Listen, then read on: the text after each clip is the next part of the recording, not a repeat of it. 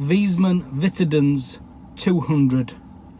My name's Alan Hart and today I'm doing a boiler service. I'm going out to a Viessmann Vitodens 200. What I'll do is I'm just going to do a video on, give you an overview of the boiler. This is supposed to be the daddy of all boilers. So some people say that this is the best boiler on the market. So what we'll do, we'll go and have a look at this boiler, and if you could, please add some comments below and let me know what you think to the Viessmann Vitodens 200 range of boilers. And at the very end of this video, I'm going to answer the questions that's been added in the community section regarding this boiler.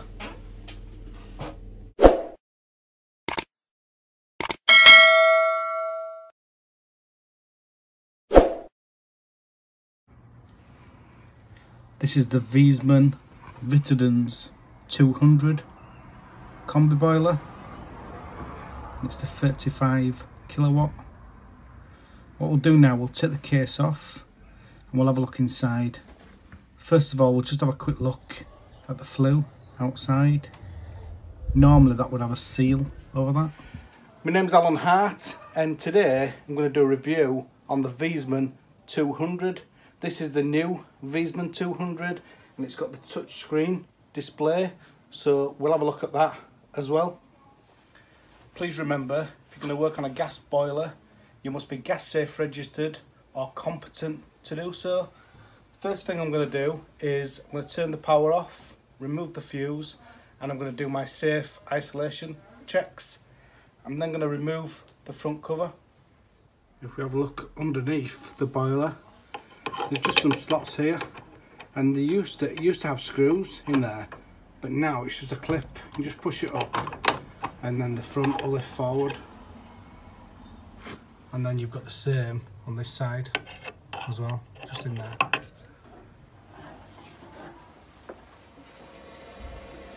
Just look underneath these, we've got the reset in there and the pressure gauge as well. And if we have a look on this side, we've got the on-off button. If you're going to lift this front flap down, these red flaps lift down here, but you need to make sure that you shut them first, like that, and then you can pull these flaps down, like that. You can see that that's right down now. If that flap were open there, it won't push down enough, and then when you do that, the front flap will just lift down nice and easy. So if we have a look, at the pump, it's a 1575 pump, copper pipes inside, copper pipes on gas, should I say.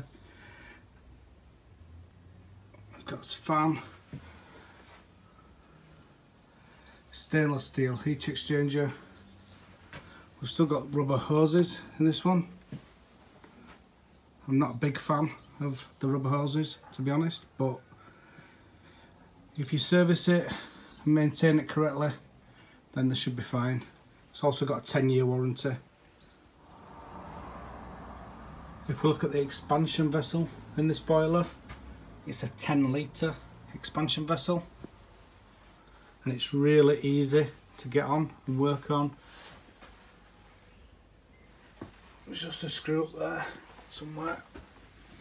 There. And you can just lift that out nice and easy. It's got a shock arrestor built in on this boiler. So if we can see inside, it's got plastic components. So when we look inside, as I say, it's got plastic components, but because it's got its own built-in shock arrestor, same as all the other Viessmann 100s and 050s and 200s, etc., all the Viessmann models, they all have that built-in shock arrestor, and what that means is that it doesn't have the issues with leaks like some other boilers have. So really good. just got the PRV at the back. It's a little bit awkward to see, but it is very easy to change. There's loads of space, and there's a little clip back there, and you can just take this PRV, blow off, pressure relief valve, whatever you want to call it. Just take it out nice and easy. This is a Viessmann Vitodens 200W, and it's a B2 KB 35 kilowatt. The touch display on this is really nice. So what I'll do now, I'll just click into this and I'll just show you a few of the options in there. One thing to point out on this, the password is VI service if you need to get into any settings. We've got a touch screen display and we've got all the settings on here. Simple controls on there. If we just click that one, you can turn it onto standby mode. You can put it onto hot water only. So in summer, you could click it onto hot water only. Put it on hot water and heating if you want heating on as well. Click OK. On the front here, you can set the temperature, what you want it to be. Shows you boiler temperature on there. Also shows you the outside temperature. This is on weather comp. It's got weather comp sensor outside. Don't want it on today. As I say, it's 20 degrees outside.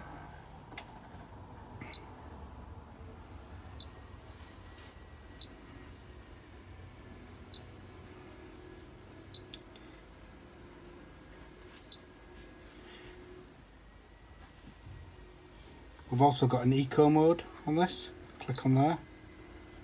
Goes on to eco mode.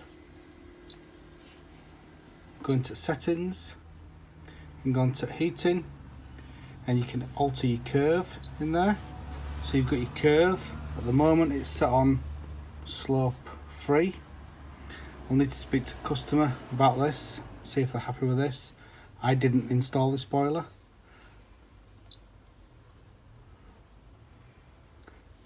Time, so you can go into times on this.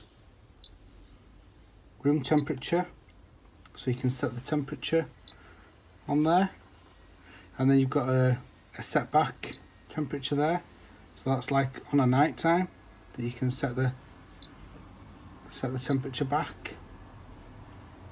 You've got a test mode, so this is when you want to do a service on it, and you can put it into test mode. I'm not going to click into that. I'm not going to put that on just now, but you can put it onto test mode.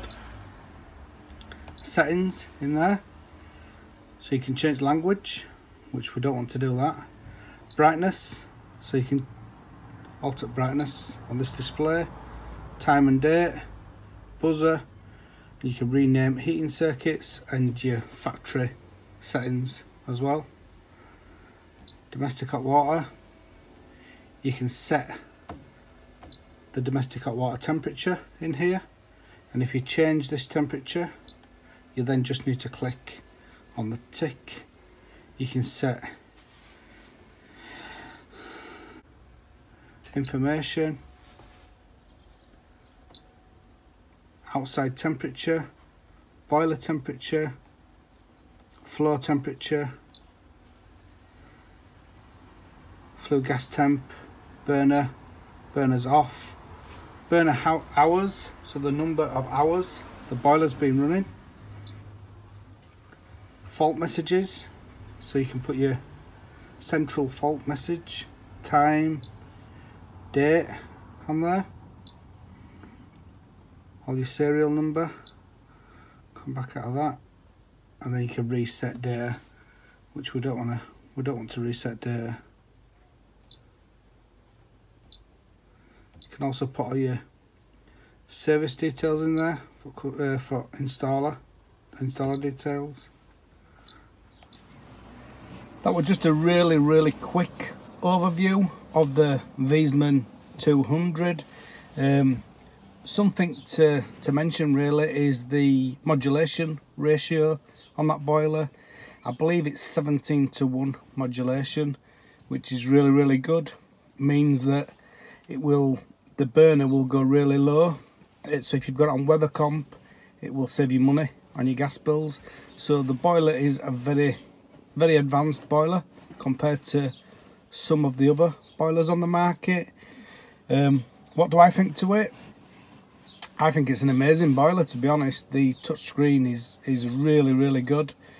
The stainless steel heat exchanger is good. It's got a 10-litre expansion vessel, which is one of the best on the market. The pump, 1575, again, I believe that's one of the best on the market for a combi boiler. Yeah, I suppose the only downside for me, as I've said already, the rubber hoses. I'm not so keen on them. I will be looking after this boiler now for this customer, and I will keep an eye on them hoses, maybe take them out and clean them out if need be on a service, so it's not going to be a problem for this customer. Also, the customer has a 10-year parts and labour warranty with this boiler, so they know that it's going to be reliable, and if it's not, then it'll be covered under warranty. And that's it really. Thank you for taking the time to watch this video, and if you've got any questions, please ask them below. If you've got any comments as well, if you install Viessmann, I'd be really interested to see what your feedback is on these boilers. This was the first one of this new model that I've been to. I've been to 200s before, but this is the newer model with the touchscreen. Yeah, thanks for watching. In the community section, I added a question: Viessmann 200, do you like them? And these are some of the questions that we got. So we got 24 comments,